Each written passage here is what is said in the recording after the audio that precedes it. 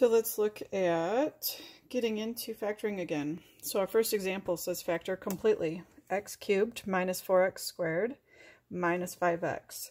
So if we look at our best factoring practices, the first sheet that was on the packet, the first step is to factor out the greatest common factor. So we're going to look at our three terms, see if there's anything that we can factor out. It looks like there's an x that we can pull out.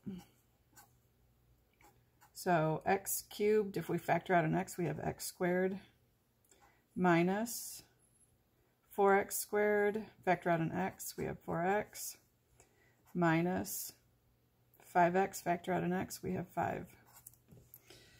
So we have three terms, trinomial. So using our factoring best practices sheet, we have three terms. It goes x squared, x, and then there's no x. So we're going to use our x to factor it. So remember, this is a times c up here, and b goes down here. This is our a, b, and c. So there's an imaginary 1 here. So we have 1 times -5, which gives us -5, and our b value is -4. So we need factors of -5 that equal -4. So 5 factors of -5. So that would be 5 and 1.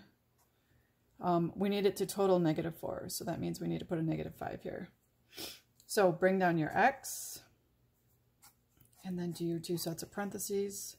And we have x minus 5, x plus 1.